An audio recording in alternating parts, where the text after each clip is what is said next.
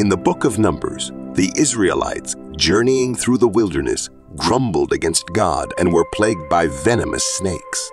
In their anguish, they repented and asked Moses for help.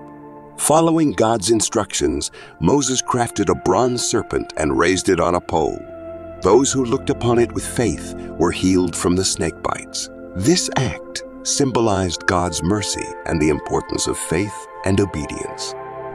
Jesus later referred to the bronze serpent, illustrating that just as the serpent was lifted up, so would he be lifted up on the cross for humanity's spiritual healing, uniting Old Testament imagery with New Testament redemption.